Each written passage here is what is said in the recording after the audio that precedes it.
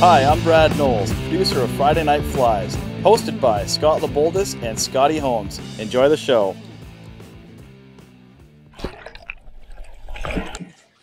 Scotty, Friday Night Flies, been a while, man. You look like you got a little bit of a suntan. Just a little color, eh? Where the hell you been, man? Where you been hiding out? Been in the Caribbean islands on home of Rhiannon.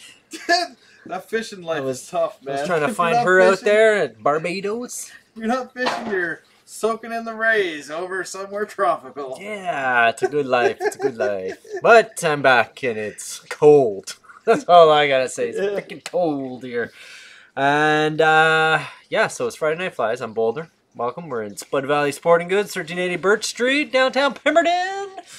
And I'm not wearing my Pemberton Fish Finder hat right now, but hey, bang bam, check us out. It ain't far from him. He sleeps with it typically. Yeah. I'm just giving it a break. Needs a little wash. Trying to convince the boss to get me a new one, you know. So I figure if I keep wearing other ones, then he'll have to break and send me a whole bunch. But either way, we're doing up a fly tonight.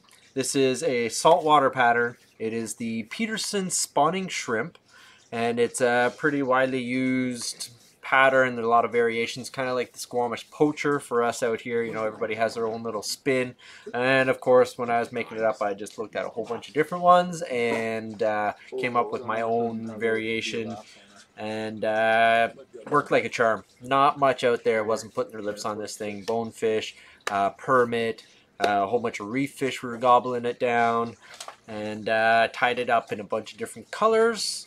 And that's about all that I got. Let's see if I still know what to do on the vise. Take us down. And the boys have challenged me to use the Norvise, so that's what we're going to be doing. Who was it that sent us this? Rich or something like that? Richard Walker. Yeah, Rich did. That's right. So this arrived when I was gone, so the boys have been holding on to it, waiting to see me do my thing. So this particular pattern here, of course, it does swim this way. I've done it with the chartreuse, and tonight I'm going to tie it with the tan back. And all white worked wonders, tan worked wonders, and whenever I got into reefy areas and I wasn't fishing on the sand flats, a little bit of a darker tan color was working, or a brown for the wing, but everything else on the fly stayed the same.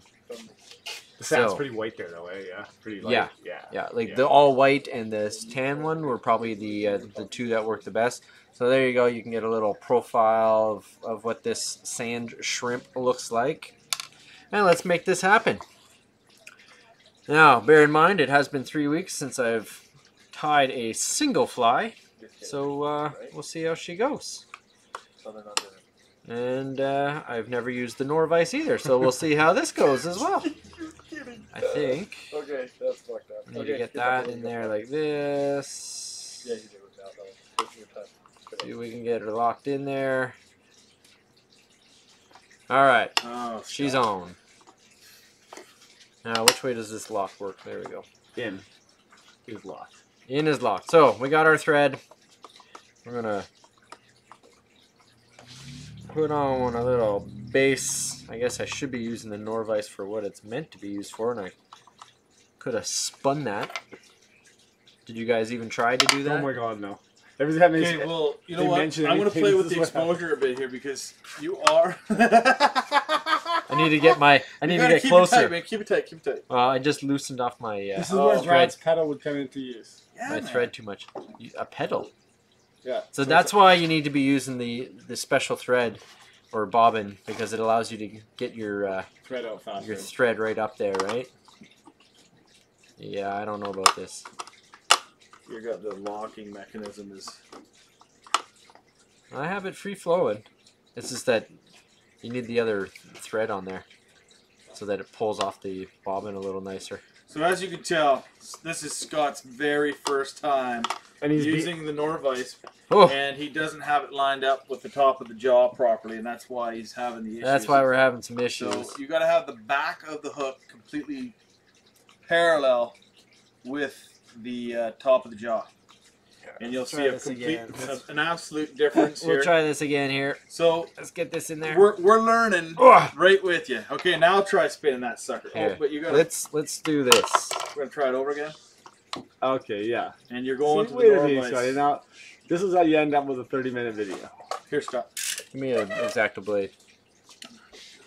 No, we're gonna do this right. But listen, you got to keep it parallel. You got you see how the eye of the hook is dipping? Yeah. You got to put it in there so that it's completely parallel. Yeah, that's easier said than done. And I'm gonna tell you right now, Norvice is gonna be like, there you go, boys. That's how you work. Persistence. That's what we got going. Is persistence. Huh?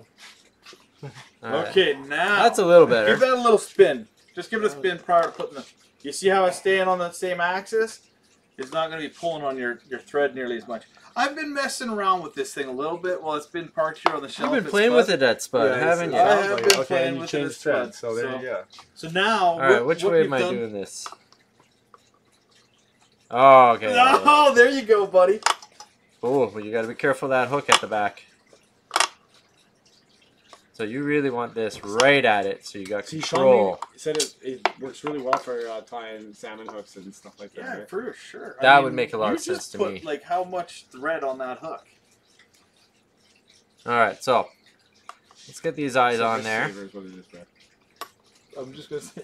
So normally I'd be doing this with the white thread, but the Norvice is hooked up here with this black, and you can see how this nice bobkin works. It's spring-loaded, auto recoil. Well, it works really good because when you pop it over to the side there, you throw a half hitch over the bow. Oh yeah, and it just comes right back in. And everything, right? Yeah, I mean it's. Yeah. Okay, we got this. It's pretty fast, eh? Yeah, I mean it's only going to take you a little bit of time. I mean, like anything, man. Like I told our followers, it's definitely a practice. It's a tool. It's not just a vice. It is a working tool. Oh right? Yeah, and that's what I said to Rich. I said, Rich, if Norvice only came out with an electric foot pedal for this vice, we'd be all over. Oh, that would be so bomber. Yeah, exactly. Like you want to go slow, you just a little bit of pressure. You want to go fast. Yeah, I've seen like the guys that are doing bloodworms and crodaments and stuff. They just with electric vices. No, with the Norvice, they're just like they're firing them off like crazy. All right, so we got a little hot red Antron thread here. We're going to tie that in, and I want that to be the length of the shaft from behind the eyes. We'll get that in there. And I might just wrap that all the way back. No, my body's not too bad with all that freaking around that I was just doing. It's definitely a different feel to this bobbin or bobbin. Yours isn't automatic too, is it? No, it's just tension control. Just tension.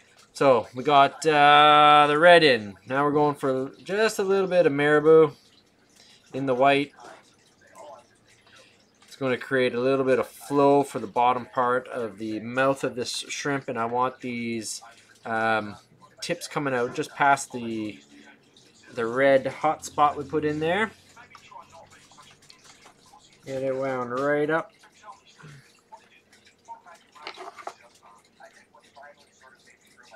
Trim away that waist.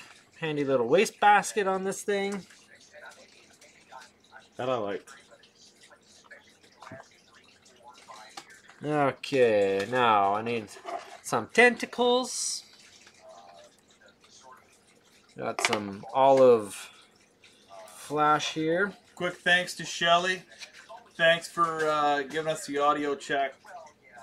Thank you. We had some issues last week. I left the second mic on, and we were getting a little echo. Oh, the fun echo. But it wasn't echo. It was kind of like just a little bit of a delay kind of echo. But we got that cured this week. Right on. All right, so we get this olive pearl flash in there, one on each side of the mouth. And I'm making that twice as long as the mouthpiece here.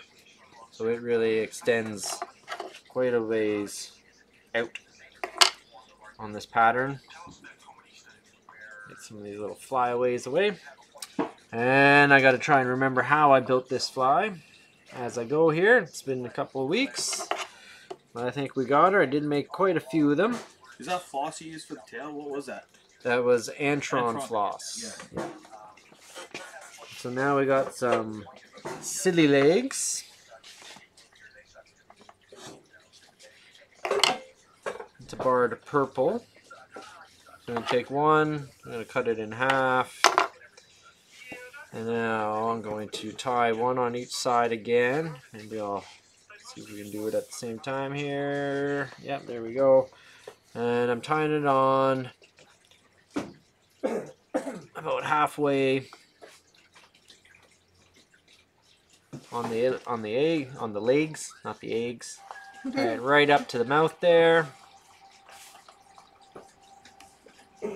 Looking good. There we go. And I'm just going to leave these hanging off in the back for the moment. Next I'm going to go, and I got some cream Antron floss. And cut myself a nice little strip of that. Give a little moisture on it, and that'll help keep everything together. Give it a nice little twist. Alright, so we're going to get that tied in right on top. And again, this is all going back to our tie-in spot for that first piece of material. Now our eyes. So I'll show you these sexy eyes that I made. Look at those things. How do you make those things, Scott? So I'm glad you asked. So to save you from having to watch me do it, because it is a lengthy process and I do a bunch of them all at the same time. So you can see here, first I take my mono and I melt it. Number two is some of the Solar Res Thick Cure. Yeah, yeah. 3 is a Glow Folk Art paint. Right there. Where do you get that? Like a craft store or something? Craft store, Walmart. Walmart? So this is Glow Brillo, whatever, phosphorescence paint, and they had it in chartreuse, orange, and pink. So I gave it a little dip in there, and then afterwards I gave the black eye with some of this black head cement that I got, and then over top afterwards to seal everything off is Solar Res Thin Cure. So it's a multiple day process that I did. The first day I cut, melted, and UV'd, and then I put them all in, I have them all in a styrofoam block. You're hardcore, bro. Yeah, and I sat there and I did all the UVs and then left them in the window for the day. Let it get real nice and hard. That's the way that stuff gets really hard, is in the real sunlight. Yeah. Dude, I'll tell you one thing. I got 3 letters for you. O-C-D. Right there. OCD1. So went did all the cures the one day, and then the next day. Hey, don't bump that camera. Yeah, be careful of this camera. Next day I come back and I dipped them all in the colored paint. It's rocking. Did you look at it? So next day it all goes into the color paint. We'll see if we can get the earthquakes to shake, to stop. Then after I let that, Okay, so just leave it yeah, alone. we'll just leave it there. It'll stop. It'll shake it up. So after I've dipped the paint, I leave it for a night. I come back the next day and do all the black eyes, leave that, and then come back the third day. And, yeah. Doing it that way. Looking good. All right, so we got these eyes, and now we're gonna stick these on this this bad boy here, and I want them to be about double the length of the shank there, so they're sticking out past the white mouth, so that they stay pretty prevalent on the fly. And you can see there's a natural curvature. Now this fly, remember, is going to be riding this way, so we want that curve coming up and out to the sides. So when I'm putting them on, I'm tying it down. Get my length here. So I get one on one side, lock. Match up the length, there we go. One on the other side. So as you're tying on this, Scotty, I'm seeing you're digging this vise, bro. I don't know if I'm digging it, but I understand it. I do understand it. I can see how that could be a big challenge at first. Alright, so I'm going to just get these things hanging off the back here. Before I go too far, now I'm going to do my first couple wraps of the Antron. I'm going to trap that down. Move it to the front and slide my thread in behind it here. Alright. Now I'm going to take my last two rubber legs that I had hanging out in the back.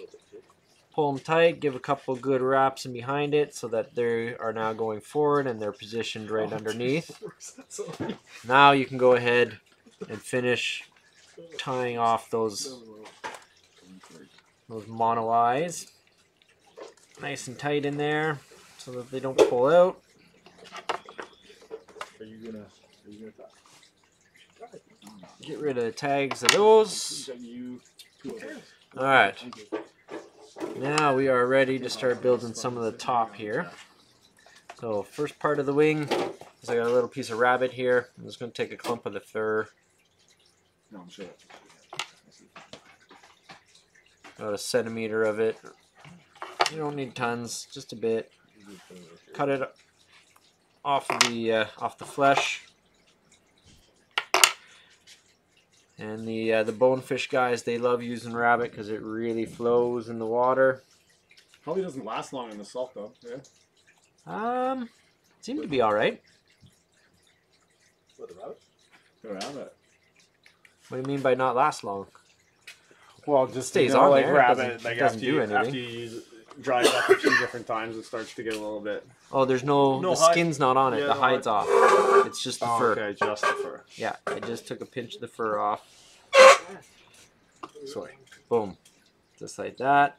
give that to buddy for I'll the just thread? wind this up here, Fish 'em clean up. it up a little.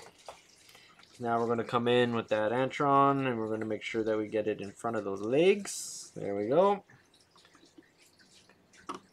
Follow that body down Spin the vise. to about, I guess I do have a vise that spins.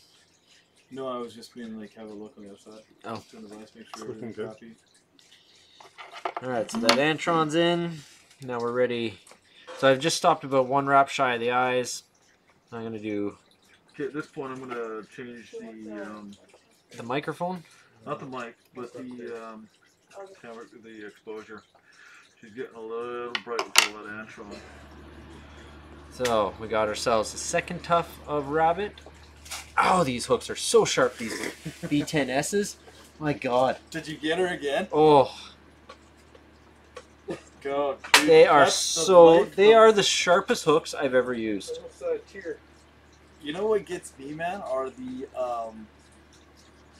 mustad salmon hook. I don't know what it is about the bend, but if you're pulling back, like, for example, today I'm tying a flesh fly, and pulling marabou back across a fly, I don't know what it is, man, but I'm missing, like, so much of my thumb and my index finger from doing that. Oh my God. It's enough for me not to want to tie that fly. But they work so damn good. Alright, so we did that second clump. We just finished off that antron right in behind the dumbbell eyes that we put on there. And yes, I am going to give it a little spin, make sure everything's doing what it's supposed to be doing. If you have to, you can pull your rabbit so it sits nice on top.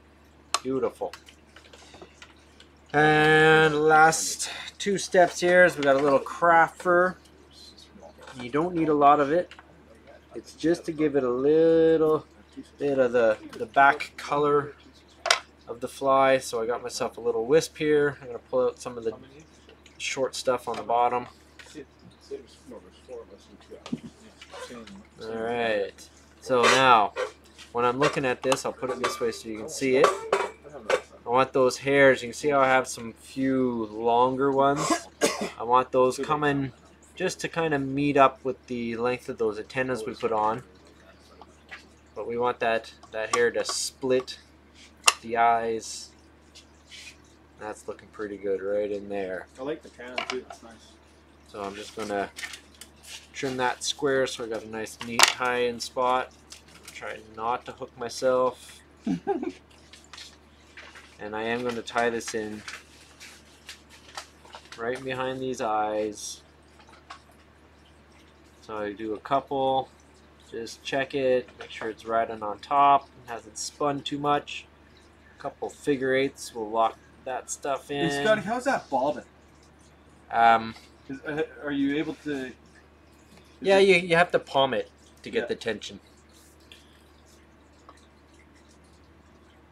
Yeah, that's all right on top. And then to finish this guy off, I just use a little bit of hare's ear. Now you can give it a hot spot. Let's give it a hot spot on this one. Go with some chartreuse here. And just dub that on pretty thin. We don't want to add a bunch of bulk. There we go, a little. Hands are a little dry. There we go. A couple figure eights so it gets underneath. Once in a while I just do an over thread that's pretty much just thread. This helps to hold everything down. Give it a little whip finish. And if you like, you can go and pick out some of that hare's ear that you just finished with. So if you were using the white thread, you know what I do like about it is that it comes up. So many times when I'm tying, I'm winding back up all the time. I know. That's pretty nifty. Saves time, eh? Oh yeah. And don't let it go without putting the nipple on. I figured that one out because it just goes through. And spinny. I got a Velcro there, strip and talk about that. Yeah, I got one right here too. There it is. That one looks like she's done. Time to build some more. Yep. I got a whole whack of them at home. Yeah, that's the shrimp on the Norvise. Those eyes Shrimp are on the still sitting bobby. good. Looks great. Oh yeah, look at that go. No, that's something I definitely need to play with. Take it home with you. Feel like a rookie.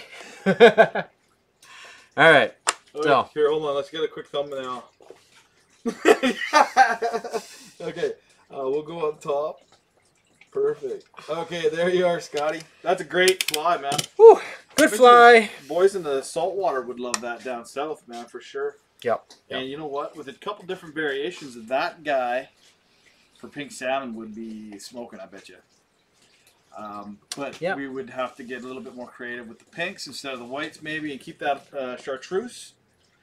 A little chartreuse spot, yeah, that works. I think you're little silver in there instead of the the olive tentacles. Yeah, that could be. I think you're on. And I think I've done a couple on a big scale. Mm-hmm. I want to change them up for some steelhead colors. Yeah, 100%. With some big eyes. Kind of looks like what's that one pattern? The drunken prawn or something like that. It's a big steelhead pattern. Just in case we're not tying next Friday before Christmas, maybe let's wish our followers. Say Merry Christmas to everybody. Hope you have a great holiday season. And let's see. We might be covering Christmas and New Year's. It is starting to get a busy time for us. Just this little crunch. We're getting the ice fishing season ramping up and going, and so we're doing all our equipment checks and ice checks, and it's the holidays, and eggnog's going to be flying. So if we're not back next week, Merry Christmas, and if we're not back the week after that, which I think we should be, Happy New Year, and keep on tying, and the boys are going to be back with a couple more shows to follow. So stay tuned. Check us out on YouTube, Facebook, the website. You got all the bases covered. All right, this is Boulder signing out. Oh, you know what? Oh, what else? We got a free seminar, fly tying seminar. Meet us January 12th. Yeah, it's Friday. You got that memorized. Is that the Friday Night Flies one? What's that? That's the fly tying one? Yeah, the fly tying. January 12th, we're going to be tying live 4 o'clock in here. All are welcome. It's a free seminar, right? Yeah, free seminar. Free seminar. So if you are in our area or you have some air miles you want to take advantage of, come on down. Come on down. The ski hill's open. The ice is frozen, and we're tying flies January 12th.